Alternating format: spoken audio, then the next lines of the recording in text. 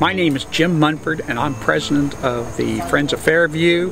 What we are doing, we are going through the Fairview Cemetery, taking pictures at the scenes at the locations of some of the tombstones we're going to do for this year's Stories Behind the Stones, All Roads Lead to Silver Grove.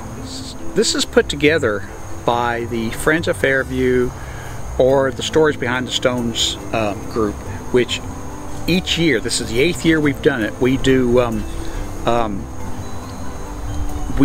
scenes, and they are first-person scenes, or they're impersonal scenes too sometimes, but we do scenes in which are part of New Albany's history and the past, and we do it to help educate the people about things that have gone on in New Albany.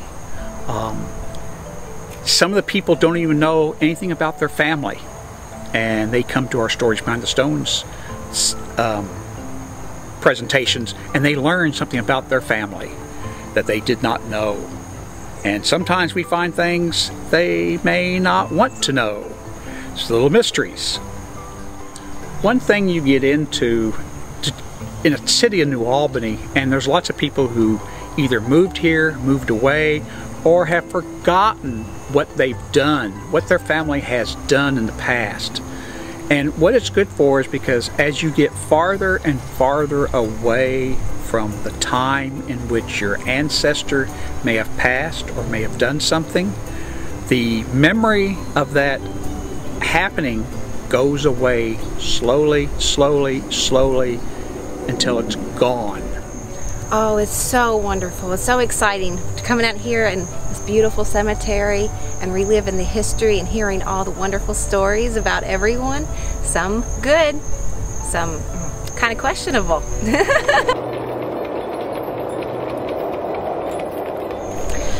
Come hear the stories. This is the stories of what happened right under your feet. You will see and relive the history of many of the people that founded New Albany, maybe even some of your old teachers.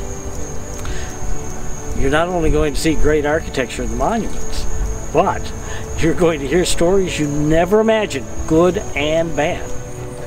Costumed as the undertaker, but what I really undertake are tours each night.